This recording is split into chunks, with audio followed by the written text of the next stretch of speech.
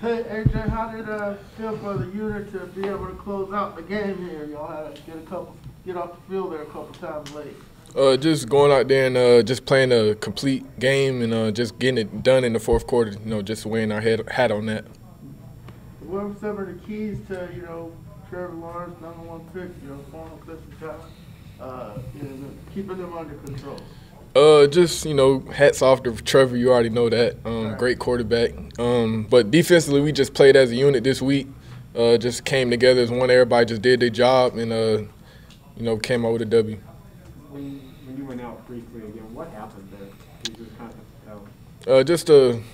Something happened with my shoulder. Just came down on it, and that was it. Just something that was hurt for the second. Came back in and just finished the game. For the shoulder. Yeah. How did Mikael play? I know it's a tough spot for him having to get out there and start, with Dion out. Yeah, just being ready. Next man up, next man mindset, and he was ready. He had a good practice all week. And just came out and did his job, helped us get the W.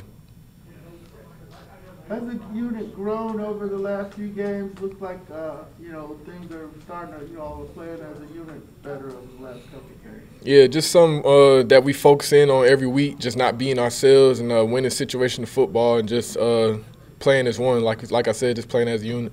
This might seem like a silly question, but the fact that you face Trevor so often in college on a day-to-day basis, does that help you early on in the game potentially, or at all? Me and Trevor, we had our battles at Clemson, whether it be in practice or whatever. But Trevor, like I said, good quarterback, very instinctive and just decisive with all his passes.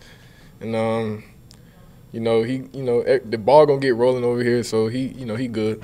Yeah, I just wasn't sure if that helped you today, like whether you're like, oh, I know he does this or that because you saw him so many times. Well, I ain't played him in so long. I never been really against him for real live situations, so that was my first rodeo. So, it is what it is.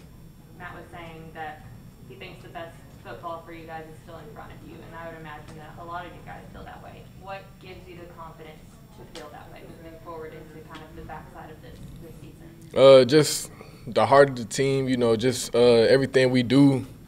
We try to be meaningful, just come in, whether it be in meetings and practice, just trying to focus in on the details and understand that we still got to, race for the playoffs and just not getting complacent, just staying on 10 toes the whole time. Anything else? All right. Thanks, AJ. All right. Thanks, AJ.